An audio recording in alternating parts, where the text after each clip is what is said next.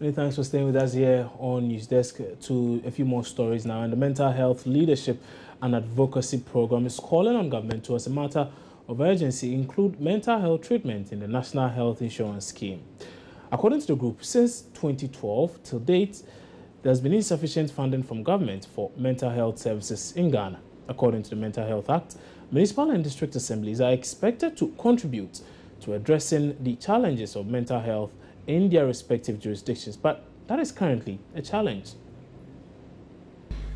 The Mental Health Leadership and Advocacy Program says it is expected that after the passage of the mental health law, government would commit more funds and resources for mental health care, train more mental health personnel, including psychotherapists, overhaul and decentralize the hospital-based system to make mental health more community-based, create an anti-stigma regime and advocate towards of human rights abuses of all mentally ill patients.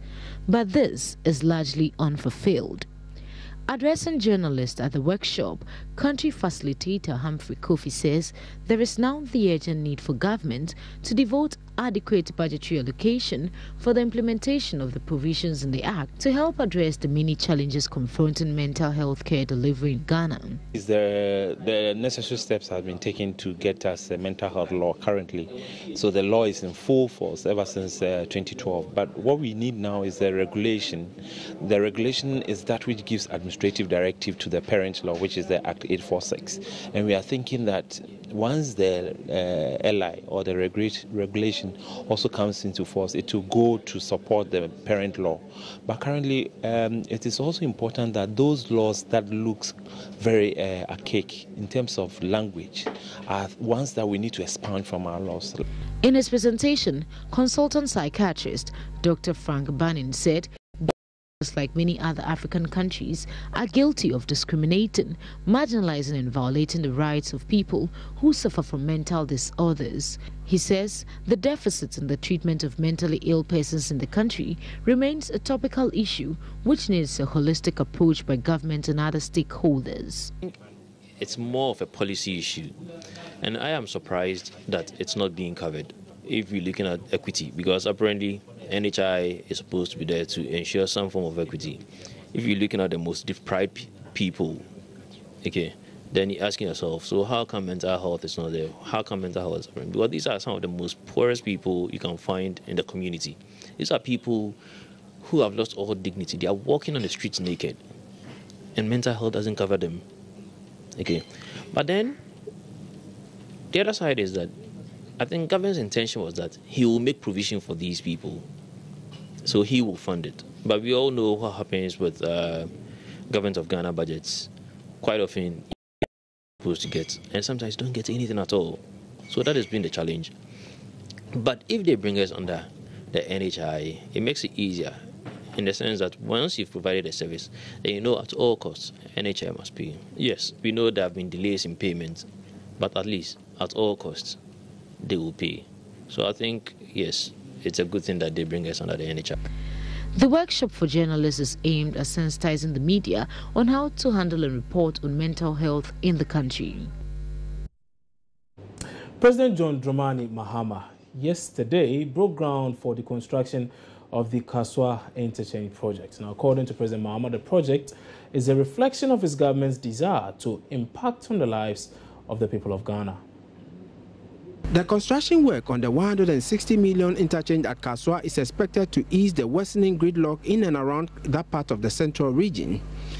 Kirosh Carval will construct a 270-meter interchange at Kasoa, 2 overpasses on the main Kasoa-Winneba, the 33-kilometer Kasoa-Obom-Amasaman road, and 22 kilometers of road in the Ga-South municipality and Kasoa.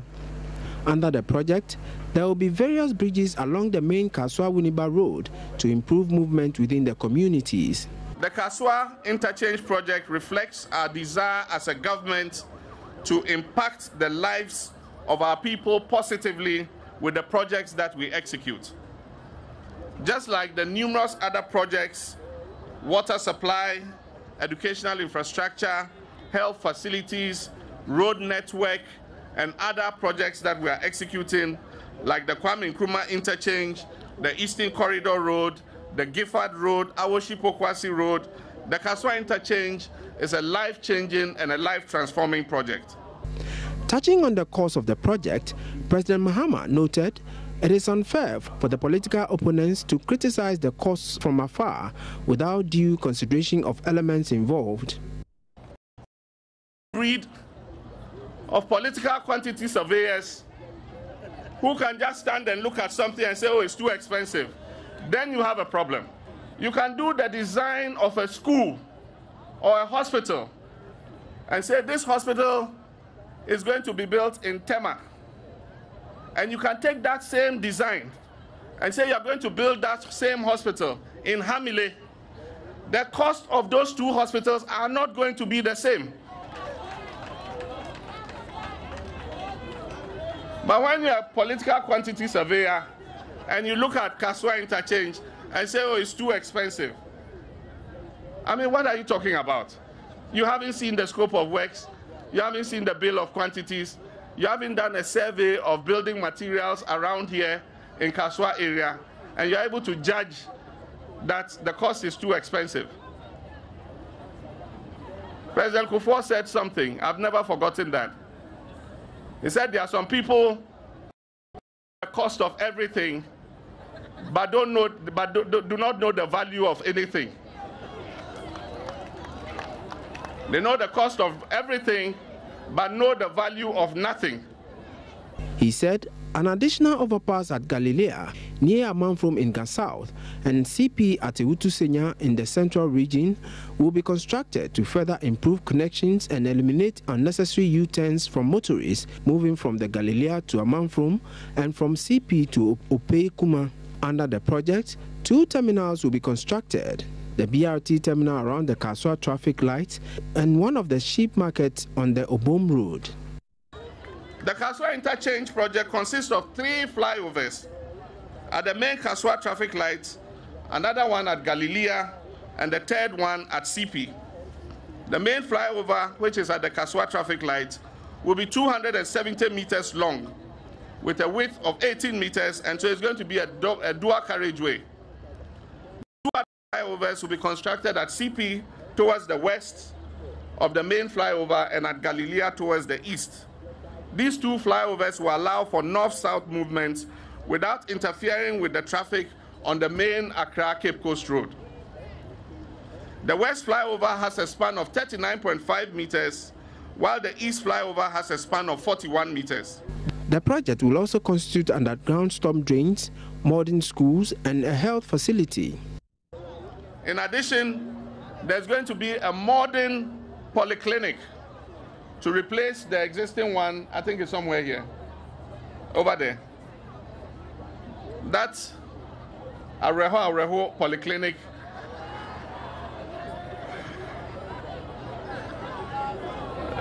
The Kasoa Polyclinic, the Areho one, is going to be replaced with a modern, new, state-of-the-art polyclinic. And the polyclinic will have an emergency center so that if any accidents happen on this road, you don't have to rush to Winneba or rush to Kolebu. You go to the Kasoa Polyclinic. There's an emergency center there, and the people will be taken care of.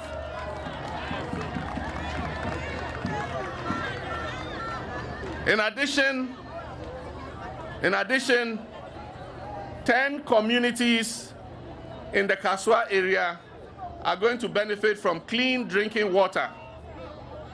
We are going to drill boreholes in 10 communities and provide them with clean drinking water.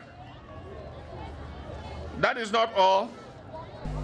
Some local roads in the vicinity surrounding the construction area will be upgraded as well. Speaking on behalf of the Brazilian government, the Brazilian ambassador to Ghana, Irene Vida Gala, said the project is a collaboration between Ghana and her country that will further deepen bilateral relations.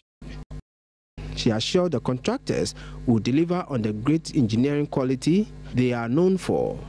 For no other reason, Queiroz Galvão has been called once again by the government of Ghana to be a partner in a major development project.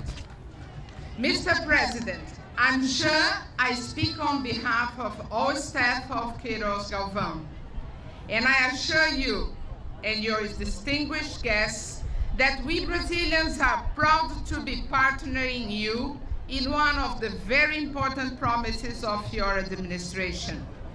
Needless to say that these developments in infrastructure in Ghana have to be seen in a political context, because there is no peaceful country without economic and social development.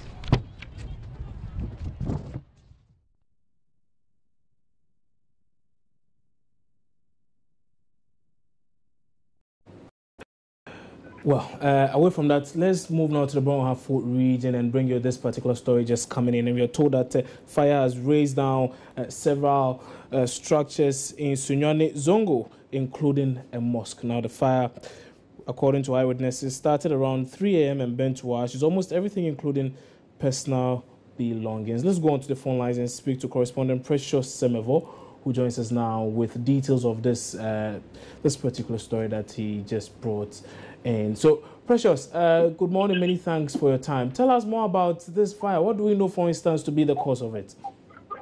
Well, according to the municipal fire officer, Abdul Karim, he told me that they suspect, and they were told when they arrived at the scene around 3 a.m., that the fire might have started from one of the houses, which has a shop bar or a local restaurant and they suspect that they may not have managed their fire situation. The previous might have escalated into the destruction. Now, they are, if you know the situation in most of the zongos that we have in our country, it is a packed, community. Now you have buildings and then stores closely, packed together. Everybody trying to erect one structure or the other nearby. And when the fire started, it appears it went through fast because according to the municipal fire officer, there were lots of things that could burn fast because of the dry season that we are experiencing in Ghana. Now, apart from the things that got burnt, some mobile phone shops were also, raised down. You have some boutiques and some salons with almost everything inside burnt down. Now, there is this person who sells, fowls around, also had, her store also burnt down. Now, it got into the house and half of the entire was raised down, and a portion of the mosque was also affected. And the affected persons really cannot control Indeed. Based on what you say, the damage seems to be very extensive. Now, were there any casualties? No, as at now, okay. The only thing that we know is that one of the affected customers, fainted upon when he was called, and she was, rushed to the hospital for medical attention. But we understand that she has been discharged. Now there are lots of them around here counting their lost property, and officials are also here taking stock of the damages. Okay, but as things stand now, these officials who are there, I'm speaking of the personnel from the fire service as well as the police, have not been able to come to a conclusion as to really what the cause of the fire was. No, they will only say that they are still doing their investigation as it stands now. So they will confirm whether the fire was caused as a result of this. But some eyewitnesses that are personally, they will not go on record though. But they were saying that they believe the fire started from the near house or one of the houses which has a shop bar, and the fire out there extended to the other houses, bringing all the stores and parts of the houses and then the mosque all going down. Right. Many thanks for that update, Precious Semevo, joining us from the Brong-Ahafo region. And the story he just brought is that fire has actually razed down several structures in Sunyani Zongo, including a mosque, actually. And it does tell us that the fire is out now, but property destroyed runs into several thousands of Ghana cedis. We'll bring you more subsequently. But time now for us to check out some information as relates to business after this break.